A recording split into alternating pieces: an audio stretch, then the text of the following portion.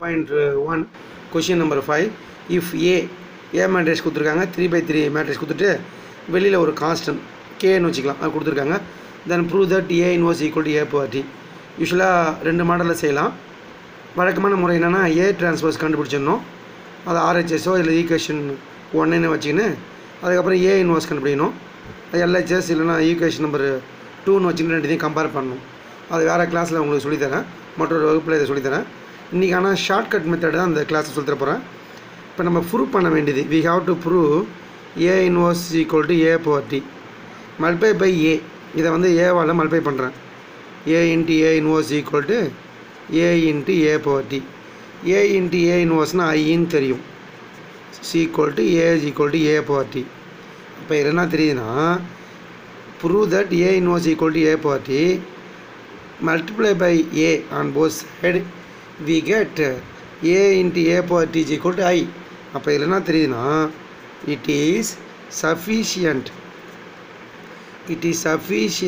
to prove A into A transpose is equal to I ன்னு prove பண்ணால் போதும். நம்ம A inverse equal to A transpose நிரூபிக்கிறதுக்கு A into A transpose equal to I ன்னு prove பண்ணால் போதும். ஏன்னா கொஷினில் கொடுத்துருக்காங்க, அதை பார்த்து எழுதுகிறோம். A into A power T equal to A கொஷினில் கொடுத்துருக்காங்க, கொஷினை பார்த்து எழுதுகிறோம்.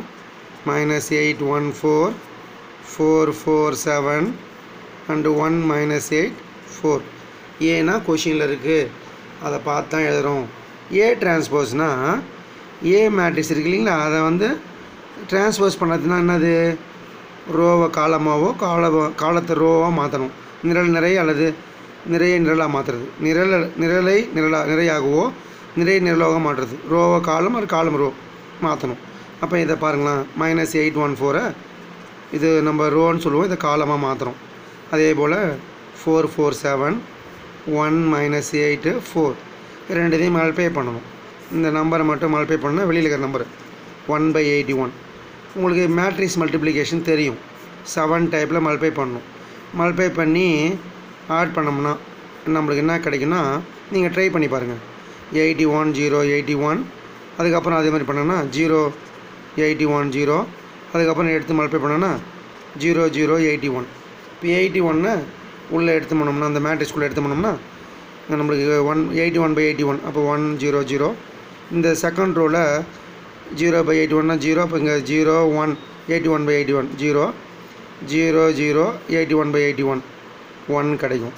அப்போ A into A power T is equal to நம்மளுக்கு என்ன கிடைக்கிது, ஐன்னு ப்ரூவ் பண்ணாச்சு. ஒன்றும் தப்பு போட மாட்டாங்க. இது வந்து நல்லா படிக்கிற பிள்ளைங்க A டிரான்ஸ்போஸ் கண்டுபிடிச்சிட்டு A இன்வர்ஸ் கண்டுபிடிச்சிட்டு ரெண்டும் ஈக்குவல் சொல்லுங்கள்.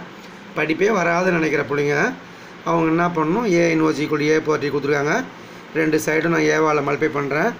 A into A power T IA, இதை ப்ரூவ் பண்ணாலே போதும்னு சொல்லிட்டு எழுதிட்டு கொஷினில் கொடுத்துருப்பாங்க. A டிரான்ஸ்போஸ் கண்டுபிடிக்க தெரியும், அந்த நம்பரை மட்டும் மல்டிப்ளை பண்ணிவிட்டு மேட்ரிக்ஸை மல்டிப்ளை பண்ணால் இது கிடைக்கும். 81 1/81 ஒரு உள்ள இந்த மேட்ரிக்ஸ்குள்ளே எடுத்தோம்னா இது கிடைக்கும், இது ஐன்னு சொல்லலாம். இந்த சம்மே வேறு மெத்தடில் அடுத்த கிளாஸில் செய்கிறேன். அது இந்த டெக்ஸ்ட் புக் மெத்தட் எப்படியோ அந்த மாடலில் செய்வோம். தேங்க்யூ.